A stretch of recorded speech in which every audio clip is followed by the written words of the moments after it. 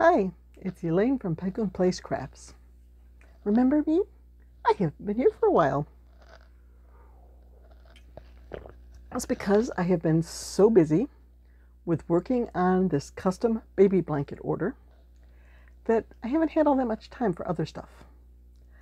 And yesterday was a family fun day. I met up with my daughter about 15-20 minutes away. I left my car at a store parking lot and she drove the rest of the way down to Pennsylvania to an indoor water park where we met up with my other two daughters and three more grandchildren. So I had all three daughters and all four grandchildren under one roof, and there was a son-in-law there too. It was fun watching the kids play in the water. We all had a nice family lunch at a restaurant that was attached to the water park, and those girls were so hungry from all the swimming and playing and all that. Sometimes dinner time with the kids can be sort of a hassle, like, come on, eat, come on, time to eat. They were chowing down their food. They wanted to go back in and play. So it was a fun day. I was so tired. I got home about 8 o'clock at night. Like, after my daughter dropped me off back at the store parking lot, I went in and did shopping and then came home with the groceries, got the groceries put away. So it was probably 8:30 by the time I actually got to sit in my chair. And I was like, okay, I don't think I did 3 inches on the baby blanket today. I need to make sure I get like at least 3 inches done. So I picked it up to work on it, and the crochet hook fell out of the blanket. And I look over, next to my recliner. I don't see it. I move a few things, pick up a bag, move this. I still don't see it. And I was so tired. I was like, I lost my hook. Now I can't play with yarn. And I was just sitting there, just almost paralyzed by discouragement and fatigue and all this. Like, I can't do anything. Well, then I looked again. I actually got a flashlight, shining a flashlight. It had fallen down, hit the floor, and then bounced up. And I have a little case on the floor with pens and colored pencils and pencils. It had bounced up and like lodged itself in that case of pencils. So, here's a couple of pencils, and there's the tip of the crochet hook sticking out through the pencils.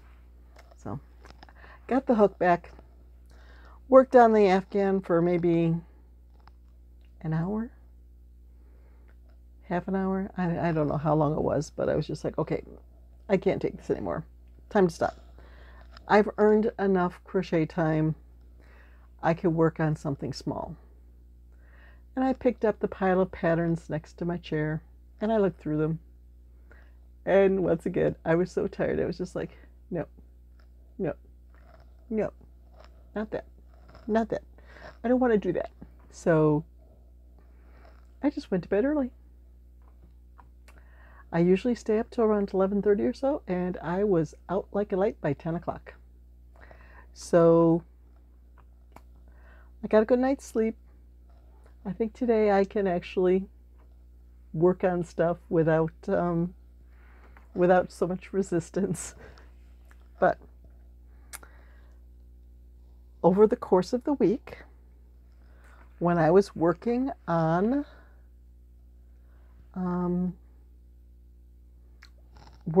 small little projects after my daily quota was done on the blanket, I had something to work on. Let's see.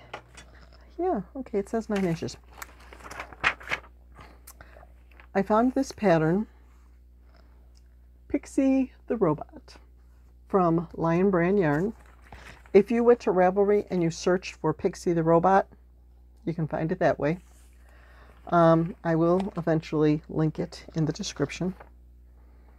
So I pulled up my yarn from my Artist's Choice bag that my husband made me. Before I made a little hug monster with the purple and orange and black. There's Mr. Mohawk. Well, now I made a Pixie the robot. I had fun with this. It did take a little longer than usual because, yeah, Pixie's a little bit chubby around the middle. But it was fun. The one thing that I noticed about this pattern, when you're working on the antenna, the numbers go 1, 3. 1, 3, 4, 5, 6, I think it was. And I was looking like, no, I don't think so. So I did 1 for the magic ring, and then I used the increase row that they had listed as row 3. And then they just had 1 row even for row 4. So I did 3 and 4 even. And then I think there was a little row of decreases before you changed the colors. So that's how I reinterpreted. Although yeah, they may look a little, maybe I should have done the extra row in the orange, because it does look like their knobs up here on top are a little shorter and the orange is longer. But there's Pixie.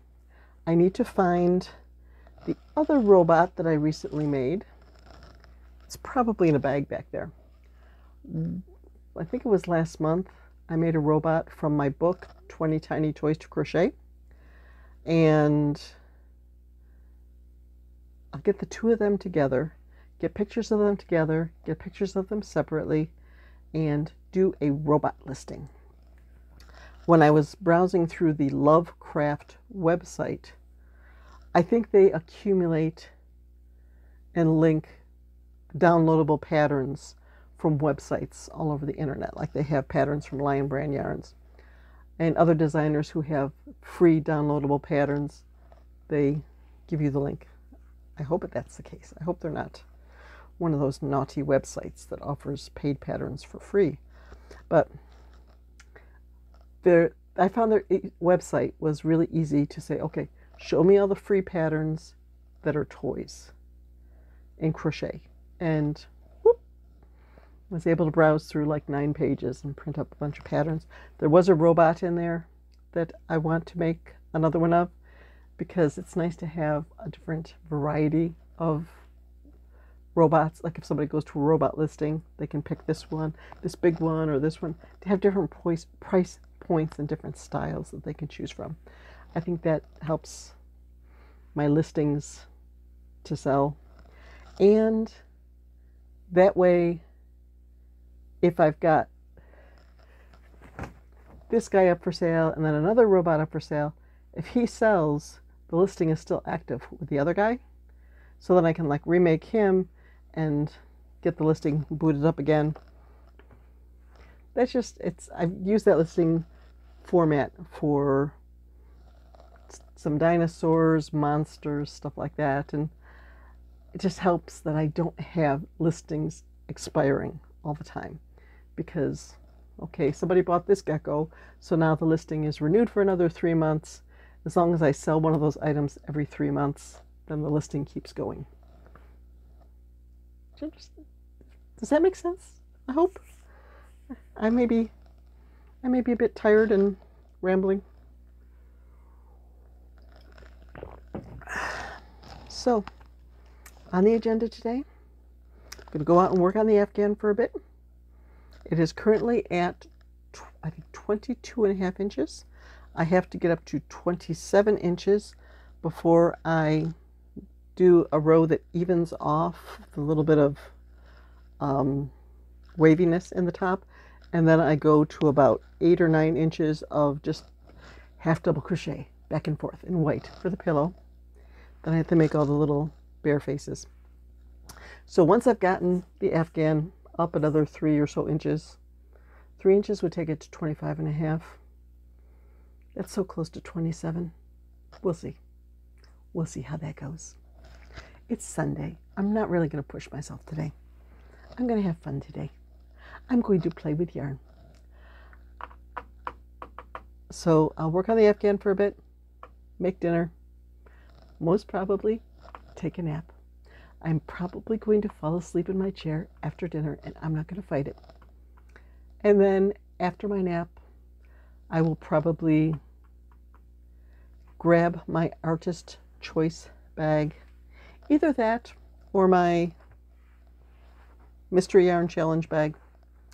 And I have a pattern that I found on the Lovecraft website that I want to play with. Want to hear a funny story? Let's see. Probably was Thursday or Friday. I got an email from the My Points program. It's an internet program I've been in for ages. And you get these offers where you say like, visit walmart.com and get 5 points. If you make a purchase, you get 10 points per dollar. Well, there were a few items that we were running low on, and I wasn't quite sure when I was going to get a chance to get out and go shopping. And Walmart was probably the cheapest place to get it. So I got together like this $50 Walmart order. Well, I clicked pay, finished my order, and the pizza crust that my husband really likes that we have only been able to get at Walmart in Pennsylvania, these aren't available. They've been removed from your cart. Okay, place the order without the pizza crusts. Then my gluten-free brown sugar cinnamon toaster pastries, which sometimes I can find them up here, sometimes I can find them in Pennsylvania. They're not available. They've been removed from your cart. So I went and I ordered an extra, like one of the items was a big bag of gluten-free flour. I doubled up on that. And the order came while I was gone yesterday. So I just unpacked it this morning. One of the items was in a big Ziploc bag. And I looked at this bag and I was just like, oh, I can like put all this scrap yarn in here and then sort of vacuum seal it, although I think I saw a hole in it. I think it's got like a little puncture wound someplace, so I might not be able to vacuum seal it. But I could put my scrap yarn in here. I could probably get like 20 or more cakes of little scrap yarn in here.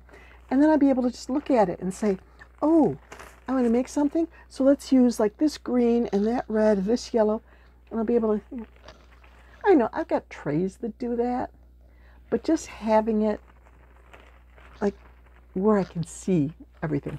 You know, I guess you have to be a real yarny to get excited about a big Ziploc bag. So now, I'm going to go out to my chair. I'll edit this video and hopefully put up an Etsy listing. And in